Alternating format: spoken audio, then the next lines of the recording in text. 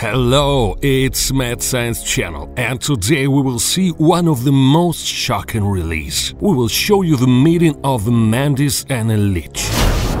The video is an informative one and does not call for violence. When we got these leeches, we were presented with the appropriate certificate of quality. It is best to store them in a jar in a refrigerator. Now we pass to one more hero of our release. This is a Mantis. Can a Mantis and a medical leech meet in nature? Of course, but we are wondering what will happen if their meeting takes place in the insectarium. As soon as the leech appeared inside, Mantis almost immediately drew attention to it.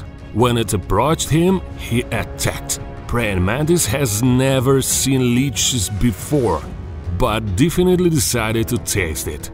The leech tried to escape, but occasionally turned out to be nearby every time, and as a result, the Mantis repeated its attacks. Could the victim try to somehow resist the aggressor and attack by sucking on a Mantis? Yes, but only theoretically. The scene of praying Mantis eating leech looked pretty creepy.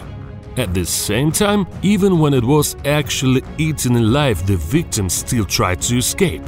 We decided to continue filming in order to finally answer the question of what will happen if we feed the Mantis with a medical leech. Are they suitable as regular food? Definitely no, even if they can diversify the diet. It is much better to use Turkmen cockroach or ordinary crickets for this purpose. That's all for today. It was Mad Science Channel. Thanks for watching and see you soon.